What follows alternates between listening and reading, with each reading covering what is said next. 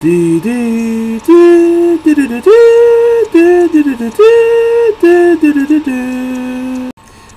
folks. This is Joseph A. Sobora, and guess what? Star Wars The Force Awakens is coming out this Friday, and I'm actually lining up to go see it on opening night. I just can't wait to finally get to see some of the original characters from Star Wars again, not to mention some new characters that's going to finally join in.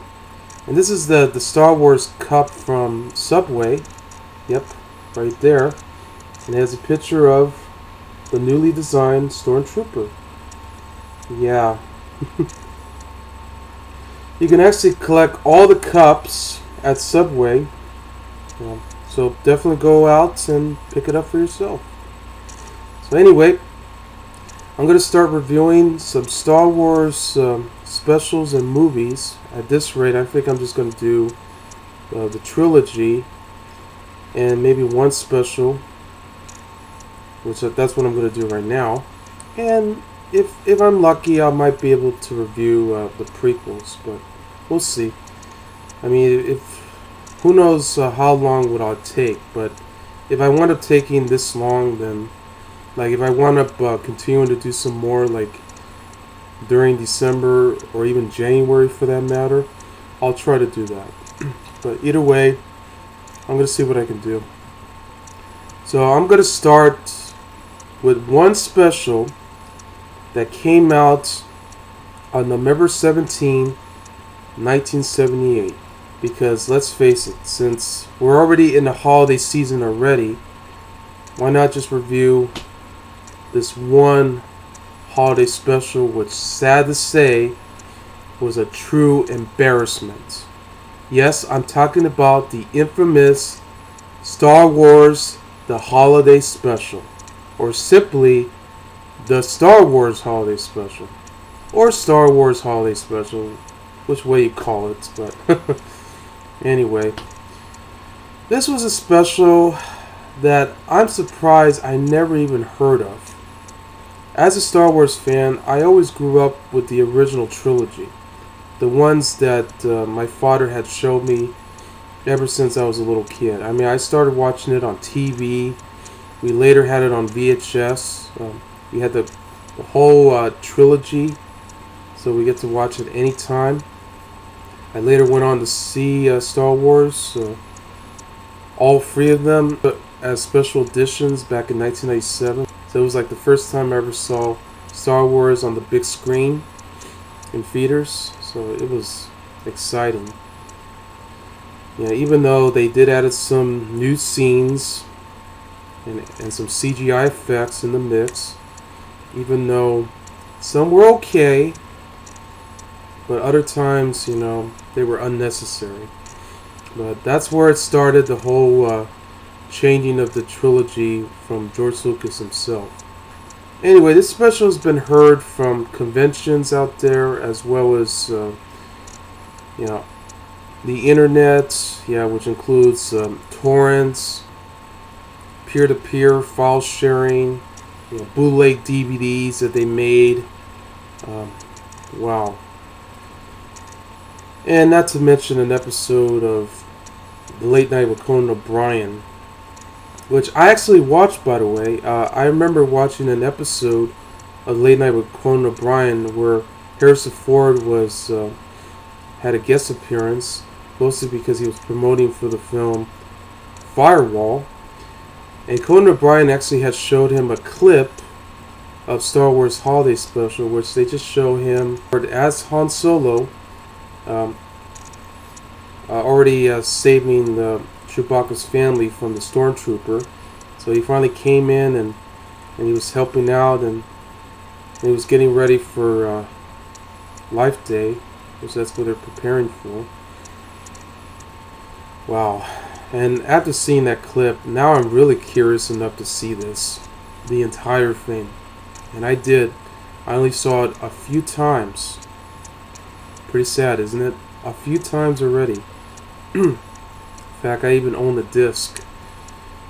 But I also watched it recently on my Blu-ray player. At this rate, I was watching it on YouTube, the whole thing. So, well, I'll tell you this: in spite of how utterly boring it was, there are a few segments I did love, and I'm gonna get to that.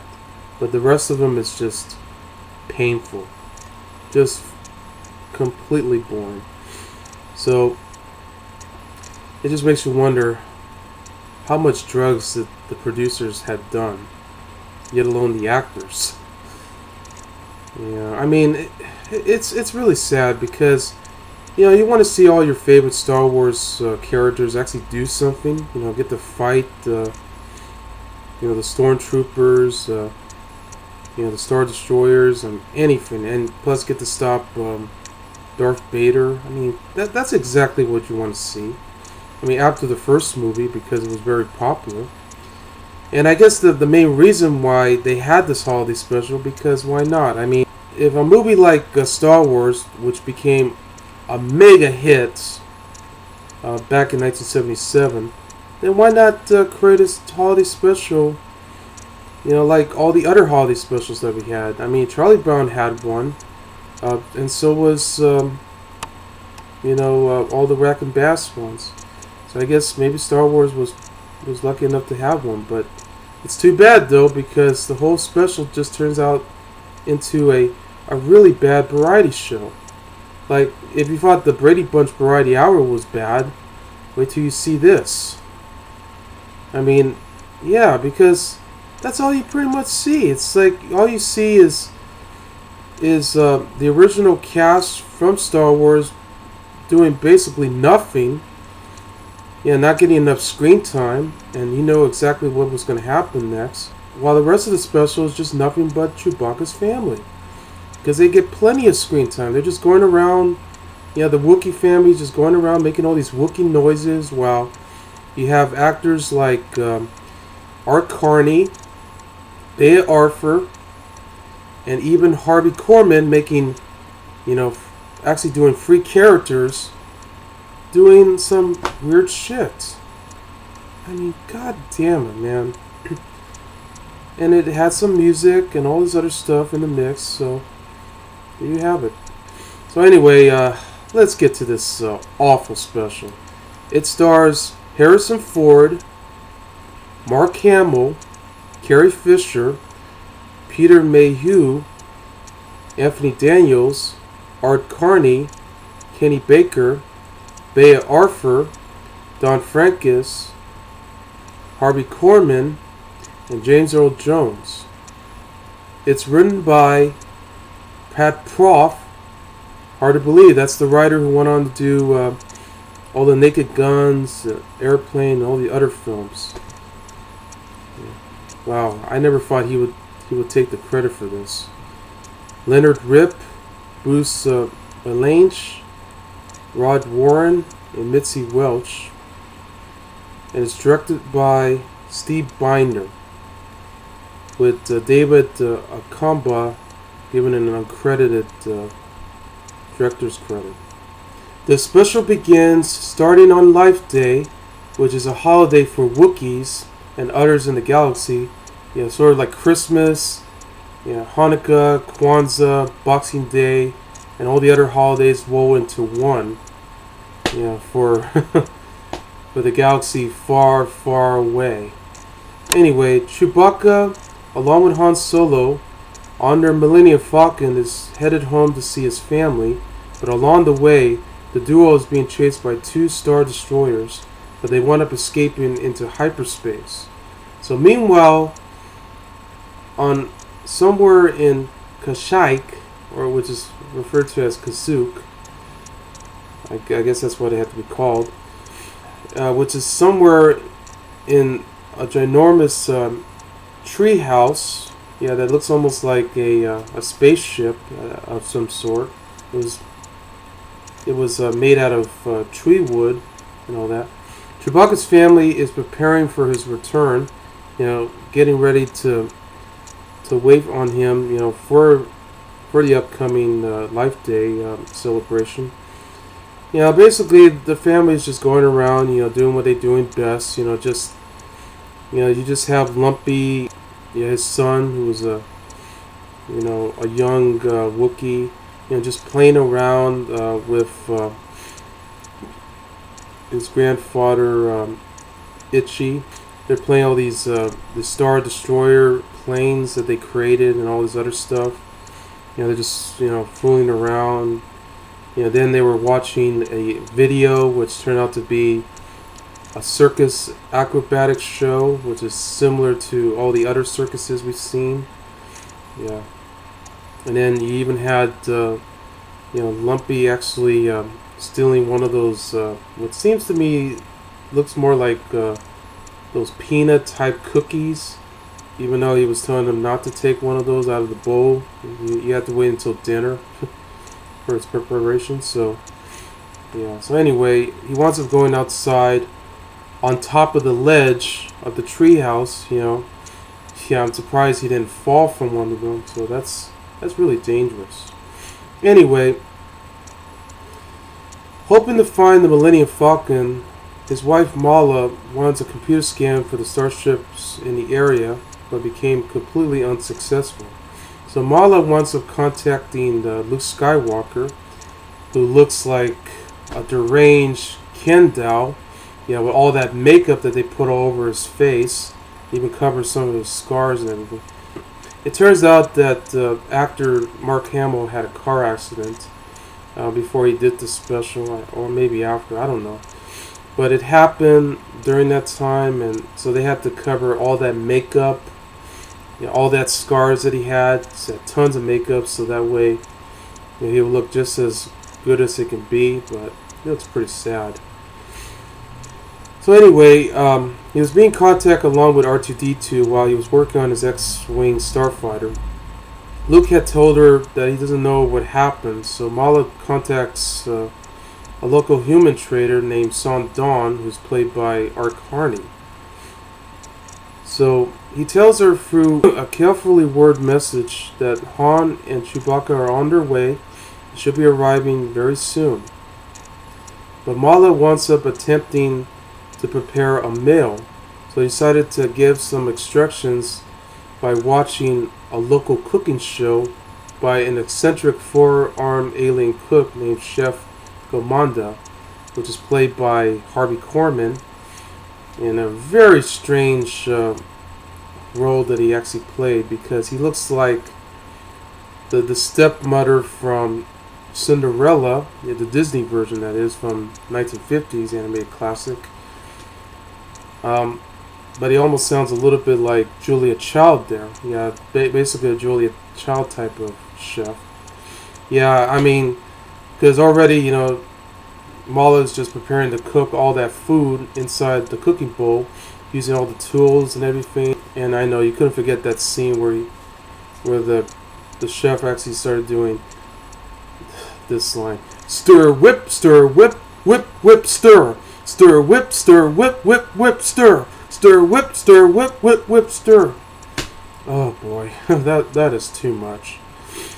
Well, I think he could do better than I am. Son Dawn had arrived with all the Life Day gifts for everyone, for the entire Wookiee family, including a virtual reality fantasy program for Chewbacca's father, Itchy. Yep. Which is basically a psychedelic fantasy program that features Diahann Carroll while she was singing the song This Minute Now, which the virtual reality machine tells Itchy that she is his fantasy, and suggested it to invite him to experience her.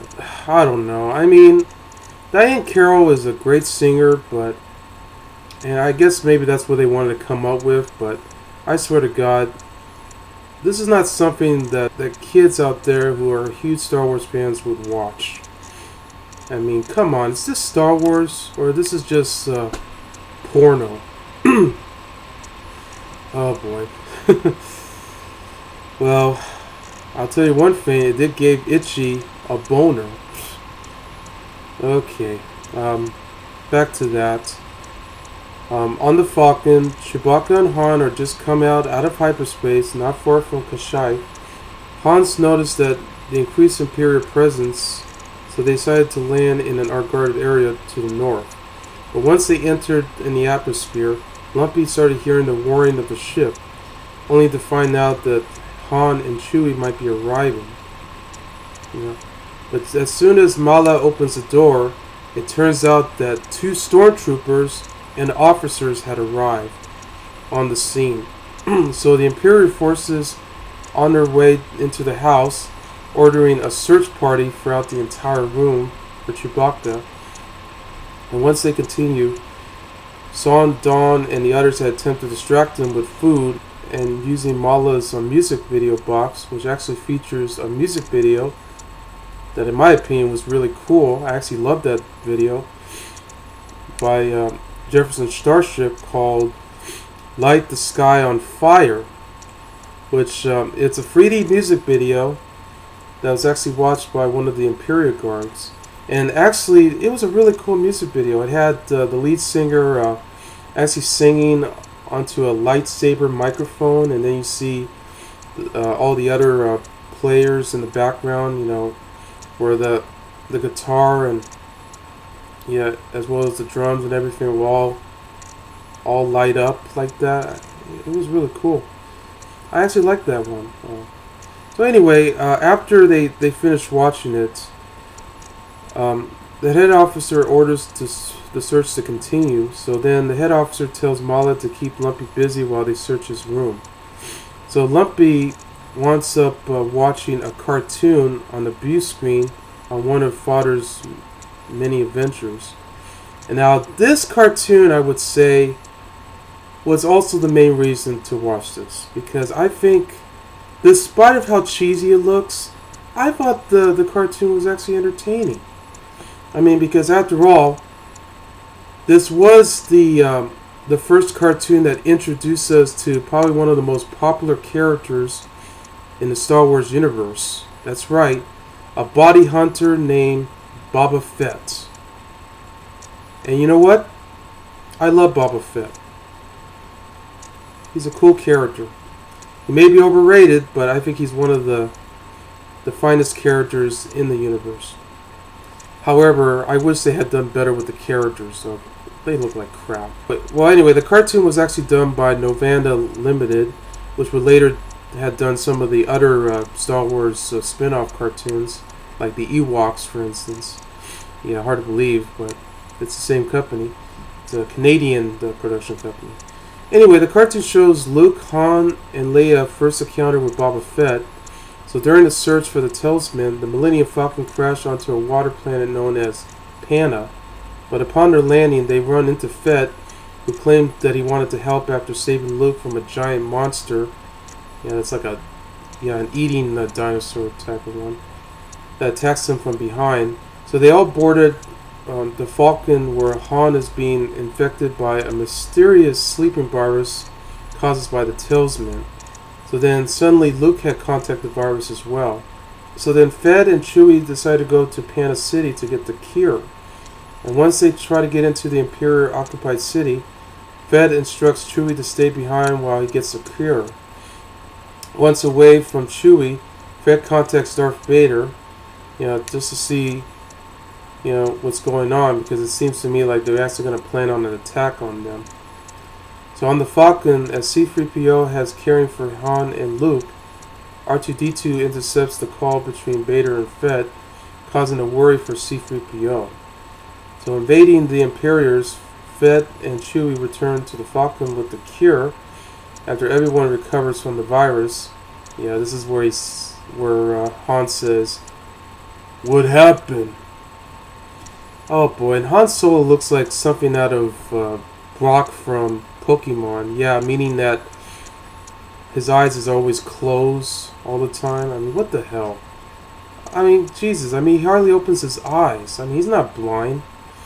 Come on, I've seen the Han Solo the way he is. Not to mention they had Luke Skywalker in large baby blue eyes. Yeah, even Leia looks awful. I mean, what the hell? And they could have done a little better with C-3PO and R2-D2, but I think they were okay. Anyway, after they recovered, they learned that Fred's true allegiance, which Fred actually blasts away from his jetpack, promising that they will meet again. So everyone then escapes from the planet and back to the rebel base on the board the Falcon. So when that's finished, Lumpy had worked to create a translation device from his Amorphian machine that would fool the Imperials into returning to their base by faking the commander's voice. But to do so, he first must watch the manual for the device by presenting a malfunction incompetent robot, played by Harvey Korman, giving all these robotic moves that he actually has done. Although they probably had done a lot of editing when they did that scene. Yeah, he was like doing that tongue thing like this, and all these robot moves like there, and he also talks very strange too until his voice starts to become very deeper and deeper and deeper. Like they use all these sound effects to alter his voice like this, and he was even going down like this. Ugh, what the hell? I mean, basically, it was an instruction manual. Is that supposed to be funny? I mean, I don't know if I'm laughing or I'm just bored. But, god damn it, Harvey Korman, you deserve better than this. I mean, you're a funny comedian. You after all, you did play the Gazoo in the Flintstones. Yeah, you did the voice of them. And not to mention, you went on to do the Carroll Burnett show. I mean, you were funny then. What the hell? You get started in this mess? I mean, gee, you deserve better. Anyway, while the Imperials are searching downstairs, the living room blue screen activates, announcing that Tatooine is now being put under curfew by the Empire due to subversive forces. Yeah, this is where you see Bea Arthur as a bartender named Akmina, and that's where you see Harvey Korman as Credman, who just shows up, since he's falling in love with her. Plus, he was getting a drink while actually pouring a drink inside his head. Yeah, he has a hole in his head, just a drink from his brain. Wow. It happened at the Mos Eisley Cantina. That's where you feature all the monsters, including Greedo. Yeah, which unfortunately I'm surprised he even showed up in the special, because didn't Han Solo already shot him in the movie? I mean, what the hell? I know, it doesn't make any sense, and unless it's one of his cousins. I don't know. Anyway, they announced that all the Imperial forces to actually shut down. So part of the scene in the bar, Ackman approached to admire Kremen, an enormous alien who misunderstood something that she said to him the other night.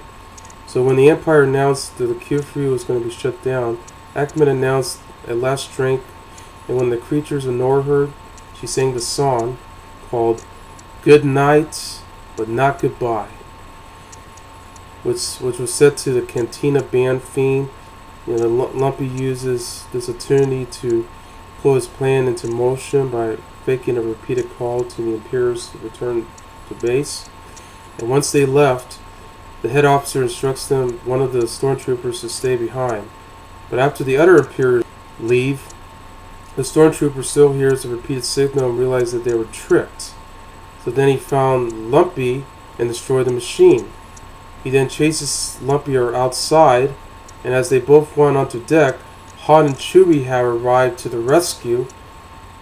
And then finally, he stopped one of the stormtroopers just as, get this, he trips over his gun and actually crashes into the ledge and fell. And this is where you hear the William scream. Ah! Yeah, and Han almost fell too.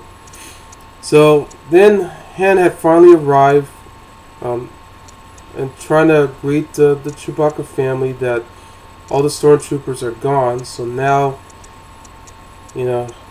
Chewbacca says goodbye to Han and stay with his family. So after Chewie protects Lumpy, just when Han had dispatched the stormtrooper and got killed, they reunited with everyone, just to be safe, while an Imperial officer appeared on the view screen giving a general alert for the missing stormtrooper, until Son Dawn had arrived and quickly says that the trooper has stole their food and their supplies and wants it being deserted. So the officer has said that they will send out a search party. So danger had averted. The family had prepared to go to the festival at the Tree of Life as a celebration. So suddenly the family is being seen in space, traveling towards a bright star. As they walk into it, they arrive at the Great Tree of Life, where many Wookiees are dressed in red robes are gathered around. As Chewbacca takes the stage along with C-3PO, R2-D2, along with Luke, Leia, and Han. Leia winds up giving a short speech on the meaning of Life Day, and oh my god, here comes the pain. She sings a song in the celebration to the tune of the Star Wars theme, actually missing a high note, and I swear to God, her singing is fucking horrible. I mean it. I mean, god damn it. I mean, she sings really high that she might have been, I swear to God, she sings like she's high as a kite. I swear to God, I never want to see Carrie Fisher sing again after seeing this. It's really painful. And anyway, at the conclusion of the ceremony, Chewbacca remembers his adventures, which just shows archive footages from Star Wars, as we know it. And promised that he will somehow come back to Luke, Han, Leia, R2-D2, and C-3PO together as a team, which they will in the later sequels of The Empire Strikes Back and Return of the Jedi. So then, that night, the Wookiee family had sat around the feast table, celebrating the day, and being back together again. Just like all families should. And it ends. Oh boy. Oh, what did I have to say that I already couldn't say already? The special is horrible, terrible, painful, forced, and completely boring. I mean, that's pretty much what you see in the special. You never get enough screen time for the Star Wars characters. That's really painful. I mean, not even Chewbacca gets to do anything. That sucks. All this special really is just Chewbacca's family going around doing what they do best. Just fool around while preparing for Life Day until they get treated with segments after segments after segments that are just fucking horrible, except for maybe a few. Yeah, like the music video, the cartoon, and even the cantina scene. While the stormtroopers and the officers came by to have a search party, knowing that they're going to be attacked just as soon as they arrive. And oh god, this is just awful. And it is a true embarrassment for all of the entire cast. I mean, even Darth Vader only gets an archive footage, but I guess he was pretty lucky. He didn't, get to do, anything in the special. Like, I mean, the whole special was shot in videotape form, so they're just getting like archive footages of him and all the rest from the cartoon and the Star Wars film. So that's all it came from, and it's just awful. I mean, all you see is Han Solo, who's played by Harrison Ford, looking completely bored and stiff. You see Luke Skywalker in a very bad makeup job of his, and who's played by Mark Hamill, of course, working with R2-D2 on the Jetfire wing until suddenly R2-D2 actually hits the smoke machine, and there you go. And then you have Princess Leia, who's played by Carrie Fisher, just standing there, along with C-3PO, just to greet them to see what's going on. And then at the next, once they arrive at the Tree of Life, she gives a short speech, and then she winds up singing Yeah, as high as a kite. It's just really an embarrassment. I just can't believe it. I just can't believe the whole thing got made. It wasn't worth it. And I only saw it a few times already. Unbelievable. The Star Wars commercials with all these action figures, including the Millennium Falcon and the rest of the characters. That was manufactured by Kenner, which is owned by Hasbro. I'd rather watch the commercials than the rest of the entire special. I think it's more entertaining than that. And how dare CBS for preempting two great shows like Wonder Woman and The Incredible Hulk. Seriously, couldn't they have picked a better day than Sunday? I don't know. I mean, I wasn't born when it came out, but looking at it now, I feel sorry for them. Boy, I can't believe that they got the director to do a stupid special like this. And I know, you know, George Lucas didn't do this. I mean, he was the producer for this, but god damn it, I mean, no wonder he hated the special so much. I mean, he wanted to destroy it by using a sledgehammer, in his own words. So, yeah, but it's already spreading already, Lucas. Why couldn't you destroy it then? Well, I guess he didn't want to take the risk, because, after all, the cartoon was included, so... And the cartoon winds up being on the 2011 Blu-ray box set of Star Wars. Yeah, the complete series, so I guess that's saying a lot. But I'm surprised they didn't put the entire holiday special as part of the box set, so could have been worse. But hey, you know, he still hasn't given us the original unaltered trilogy on the Blu-ray box set, so that sucks. Because unfortunately, I still have the trilogies that I picked up back in 2008. Yeah, which I'm going to get to. Because I swear to God, this special is fucking horrible. In fact, this is the special that Jar Jar Binks would have loved. Trust me, I think he would have loved this special completely. Yeah, he'll probably just be joking around, actually telling them that, oh, is that who the Star Wars characters were? Oh, brother, this special sucks. End of story. Yeah, as a Star Wars fan, I'm really disappointed. I can't believe it. But now I know why this is becoming a cult favorite for everybody who has seen it. So now, I guess let's say this. I mean, maybe this special would work on a drinking game, and it shows. So, what a waste. And it's also a waste on other actors too, like Bea Arthur, Carney, as well as Harvey Korman. I mean, those are legendary actors right there. What the hell? They get cast in this mess? They deserve better than that.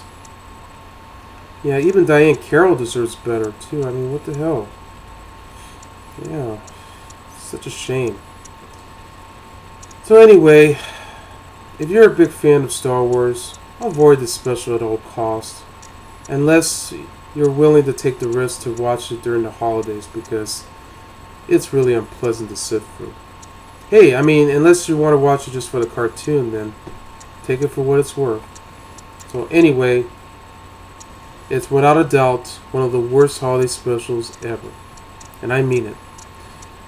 So I get this so-called Star Wars holiday special 0 stars.